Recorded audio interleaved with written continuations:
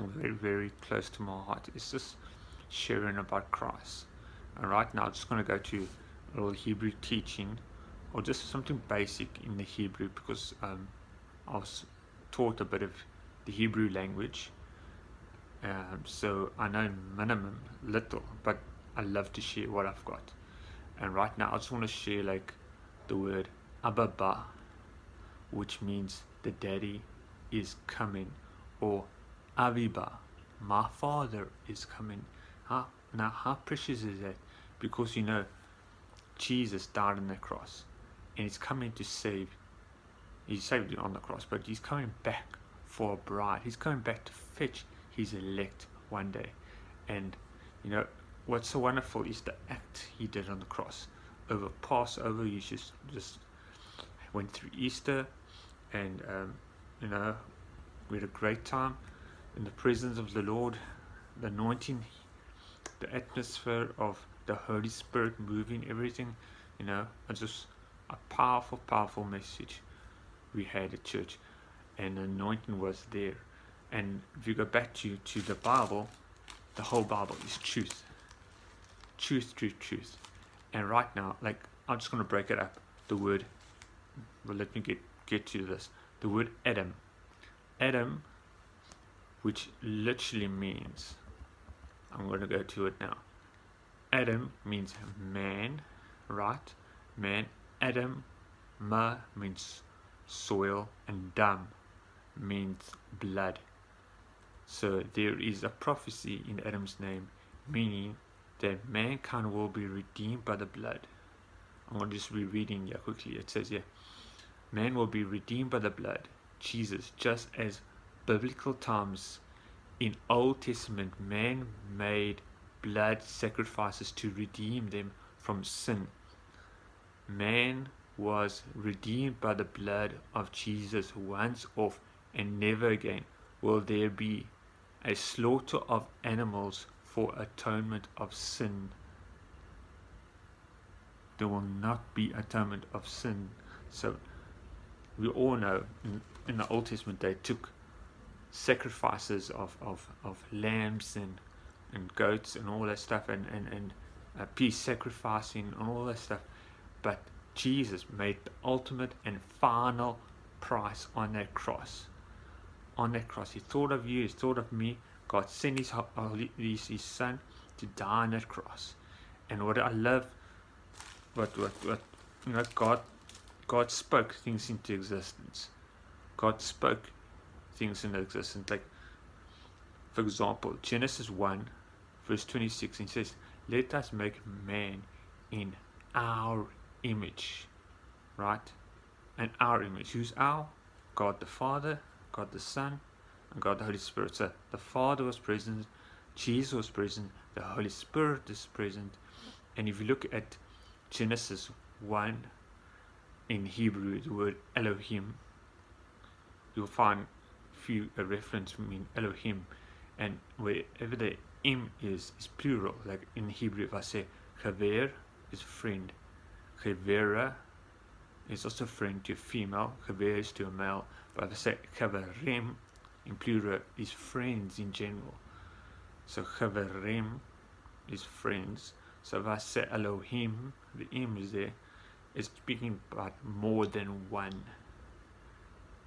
How powerful is that? But if you go into Isaiah 55 verse 10 or verse 11, let's go to verse 11. It says here, so shall my word that goes forth from my mouth, it shall not return to me void, but it shall accomplish what I please, and it shall prosper in the things for which I sent it.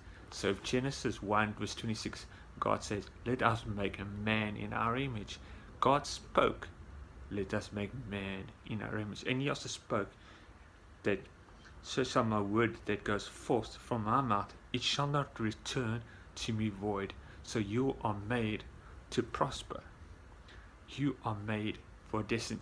Each one of us was born with a calling. A calling. That means that from the day you were born, that your parents named you And that name stays with you into eternity. Into eternity. That you will prosper. That means, to me, is I only got saved when I was literally like 20, turning 21. All my life I knew about God and all that stuff, but I didn't grasp it. I didn't have this personal relationship with God. So there's a time that you have to accept the Lord Jesus Christ as Lord and Savior. And we all got a choice to serve Him. But once you make that choice, automatically His word goes forth. You are made to prosper. You are not made to go in void. You are not made to fail. God called the uncalled. You don't have to have certificates, and that was awesome in a job career, everything. But I've witnessed in where I am today, God calls the unqualified, and He makes you qualified. Moses wasn't qualified. A lot of other guys in the Bible was not qualified to serve. Peter, Paul, who prosecuted the church, and until he met the Lord Jesus and he became a disciple. So we need to be obedient to the word of God and the act of Jesus on the cross. It's so important. It's so important. When I got saved, the first scriptures I stayed on, because literally somebody said, stand on scripture. Stand on what the word says and goes. And then I stood on the word, well, the scripture, Proverbs 16 verse 3. So it says, submit your plans to the Lord. Whatever you do, it shall it succeed. So I did that. I left everything behind.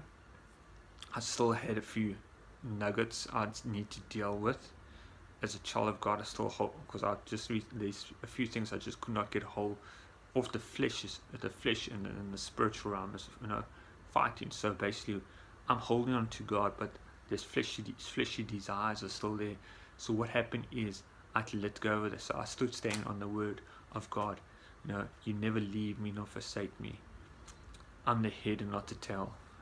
I go above and not beneath. And the scripture says there that you uphold me with your righteous right hand. Your ear is not too heavy to not hear my cry. So He hears my cry. He hears my prayer.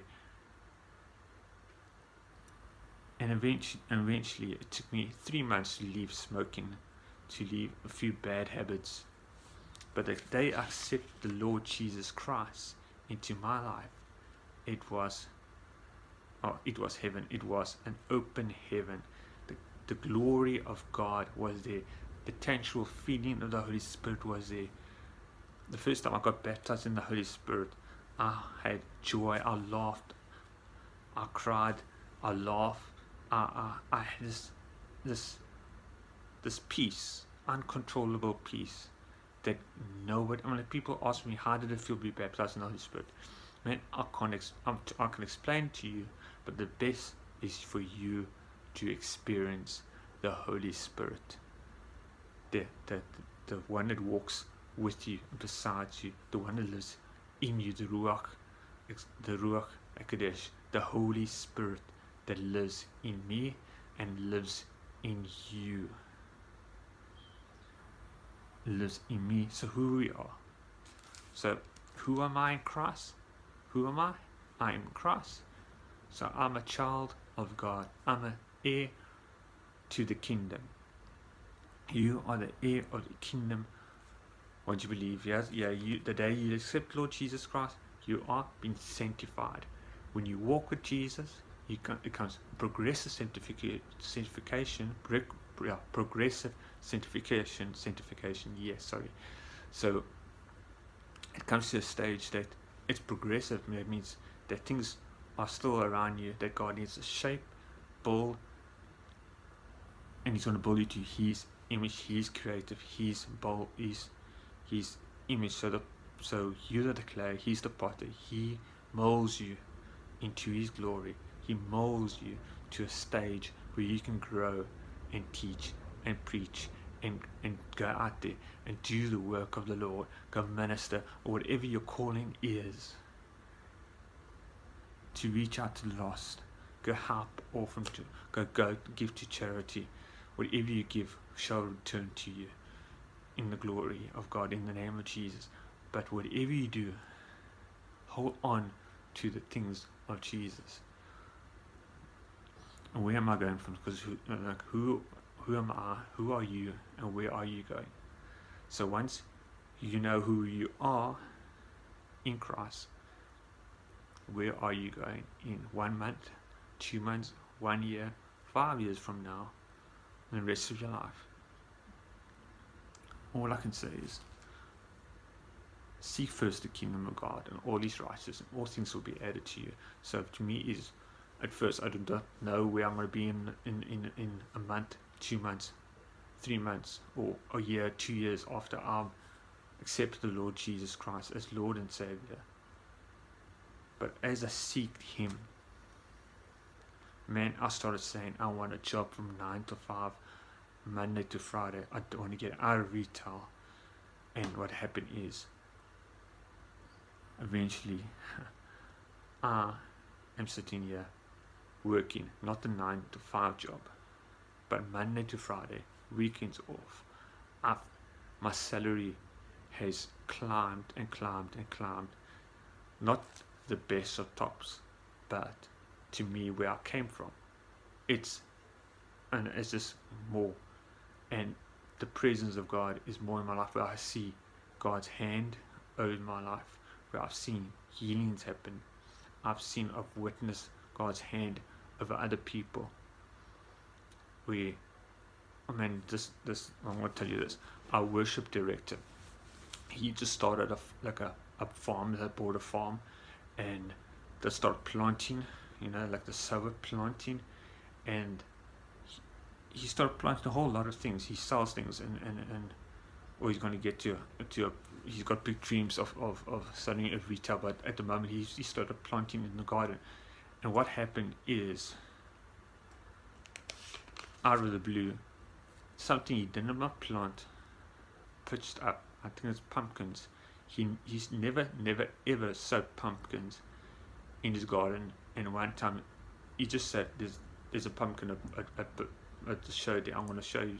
I haven't got the picture right now, but now was this pumpkin, and that's how we sow, and we just keep on sowing, and God will increase. God will give us more, and surprises. Like something you don't expect. You didn't expect something else to be growing up, pumpkins and all that stuff, but God was there.